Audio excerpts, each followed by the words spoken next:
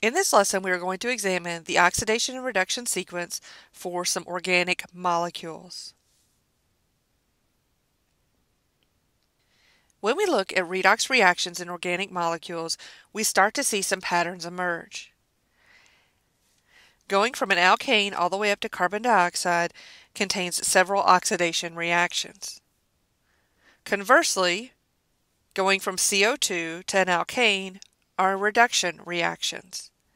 Note that oxidation and reduction are opposite processes from one another. For example, going from a primary alcohol to an aldehyde is an oxidation. Going from an aldehyde to a primary alcohol is a reduction.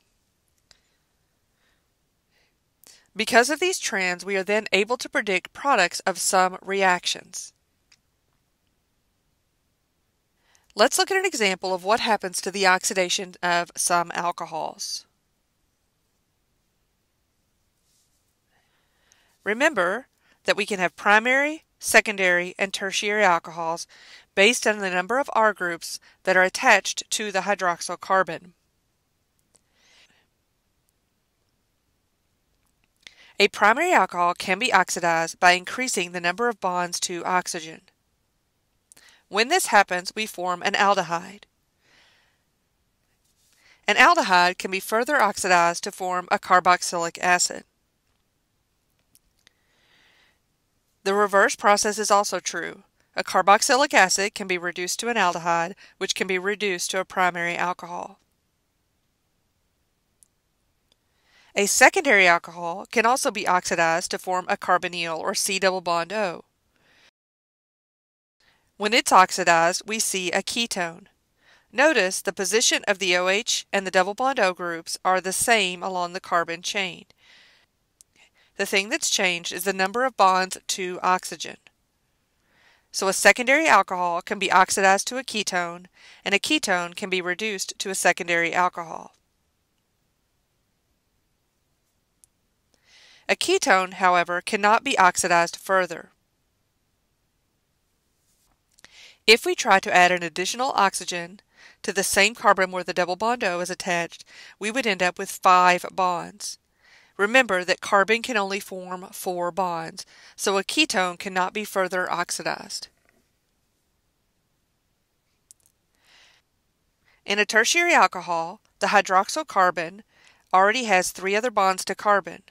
Therefore, we cannot increase the number of bonds to oxygen to form a double bond O, because this would result in that central atom containing 5 bonds. Therefore, tertiary alcohols cannot be oxidized, and molecules cannot be reduced to form a tertiary alcohol. Let's look at some examples. What is the product of the oxidation of pentanol with a limited amount of the oxidizing agent?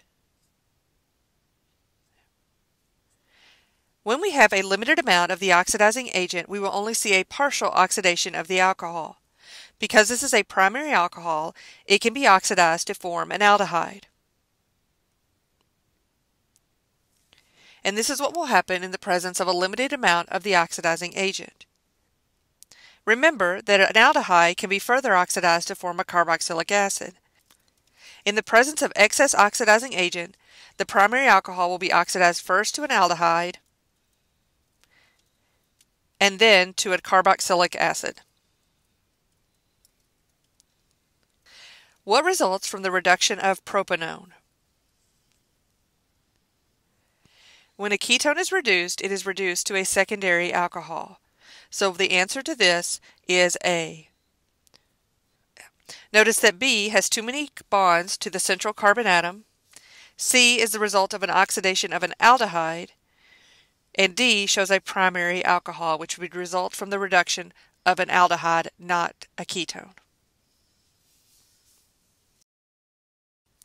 What results from the oxidation of the molecule shown? In this case, we have a tertiary alcohol, which cannot be further oxidized. So therefore, the answer is E, none of the above. The hydroxyl carbon already has 4 bonds, so additional bonds to oxygen cannot be added.